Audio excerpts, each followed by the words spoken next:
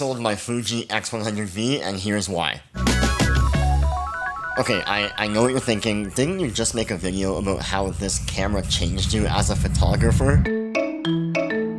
Well, yes, you'd be right, but even though it changed me as a photographer, it didn't exactly mean that it was the best camera for me to own. Now, this is probably a hot take on the internet right now because everyone is talking about the Fuji x-100v and how it's the best camera that is on the market right now, yada yada yada. But I'm here today to tell you why I sold mine and why this camera may or may not be the best choice for you. So first up, let's talk about what was good about the camera. Now, I did already say a lot of this in my previous video where I talk about how much I love this camera, but here's a few points. Number one, the look of the camera. Because the camera looked like an old 35mm film camera, it was small and compact, it was easy to travel with, it felt like it was a great travel companion, and for that reason it was fun to shoot with, and fun to take more casual and candid photos with it, as opposed to always being a professional photo. Number two is the pictures themselves were really good. They were high resolution, they were crisp, they were clean,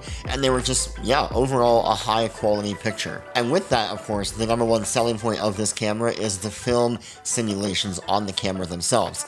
I spent days and days and weeks dialing in the perfect recipes onto that camera, and I loved every single one of them, from an HP5 black and white filter, to the Kodachrome 64 filters, to the Portra 400 filters. I loved them all, and frankly that was the most fun part of the camera, was being able to mix those up, have fun with them, and really dial in a certain look to your images. But to be honest with you, that's kind of where the list of good things, for me, ends. So let's talk about why this camera was holding me back. Number one is focal length. In my previous video, I talked about how the focal length of this camera, being a 35mm focal length equivalent, was amazing because it's my favorite focal length. And now, while that is true, I did feel quite limited in only having the one focal length to shoot with. Now, yes, on the camera you can artificially add a 2 or 3 times, I'm not really sure exactly what the math is, zoom on the pictures, but it was digital zoom and not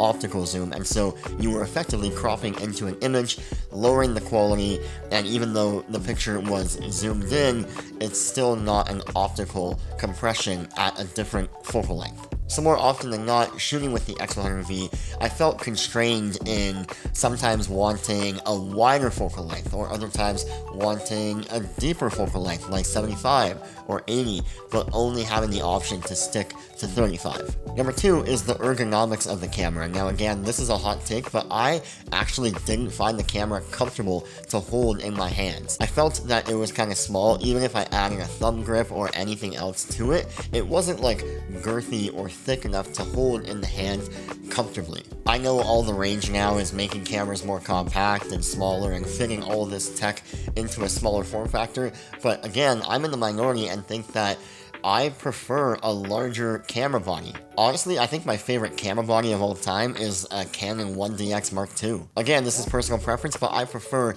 having that thicker, larger body to hold on to, and not this small body that feels like my hand is always cramping up when holding it. And point number three, obviously with the conversation about focal length, this camera is a fixed lens, meaning I can't swap it out for any other lenses in the Fuji lineup, which is a huge drawback. And finally, point four, and this is more for me personally because my career has taken a bit of a shift recently, and that is that the camera did not have the video capabilities that I need in a camera. With it being my travel companion, my camera that I always have by my side when I travel, I wanted the opportunity at least to shoot in 4K 60, to shoot at a higher bitrate, to shoot in something like S-Log like the Sony a7 IV has, to have things like a full HDMI port and different functionalities on the camera that were more suited for filming. And okay, really what this all comes down to is that I first bought the camera as a more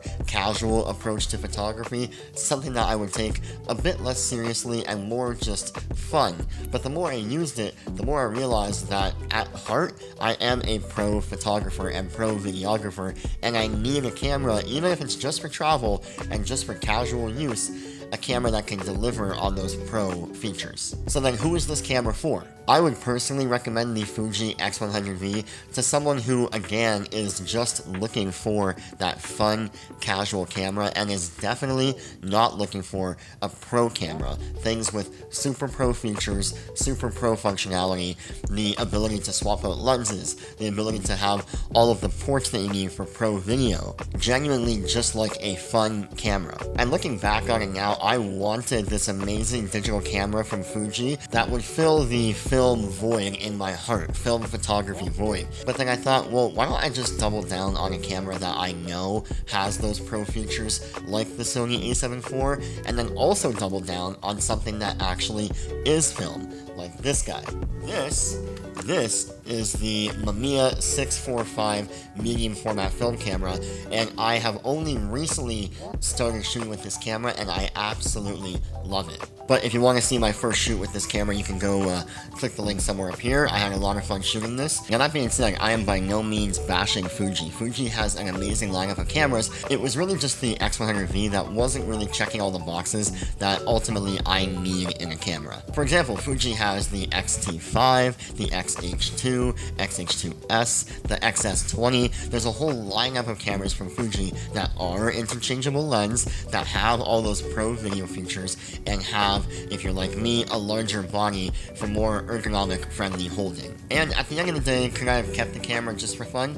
Of course I could have, but I just found myself not using it as often as I really wanted to, or in the situations where I thought I would use it, so I thought, why not just sell it?